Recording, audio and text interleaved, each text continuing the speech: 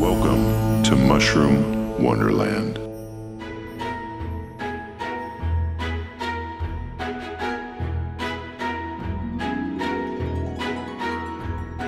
What did we find? We found a dead man's foot mushroom. A dead man's foot mushroom. Wow. So Pisolithus. It looks like a pile of poop, doesn't it? Yeah. So this mushroom is used for dyeing fabrics and stuff. You wouldn't even know this is a mushroom, really, right? Yeah. It looks like a pile of dog poop just growing right on the side of the road. Yeah. And I found this here last year too. So it grows back every year. How weird. All right, I'm gonna pick this big pile of poop up with my hand, okay?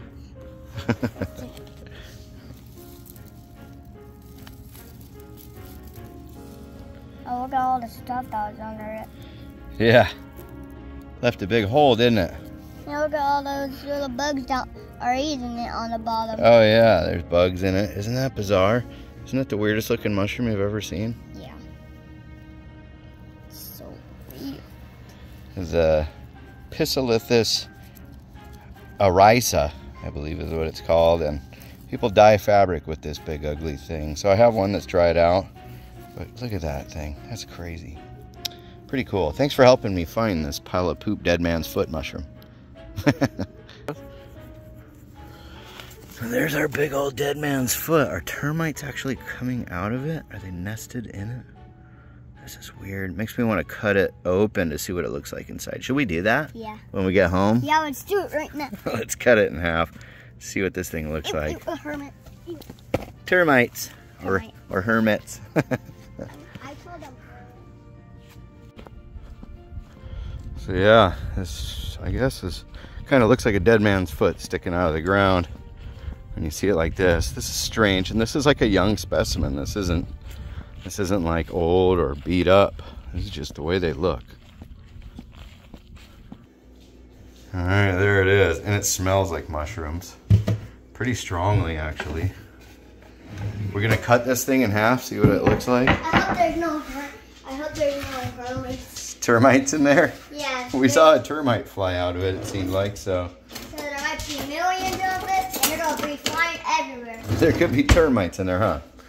Here it is. There's the dead man's foot. I'm gonna cut this thing in half. Let's see what it looks like on the inside. Oh, it's super dry and hard. You scared termites are in it? Yeah. Weird, huh? No termites, but it's got this crazy coloration in there. Super interesting, weird mushroom. Doesn't need like any moisture to grow. It's just out here growing on the dead grass sidewalk at the end of summer where there's just been no water. Really weird. Cool, huh? Yeah. Strange mushroom.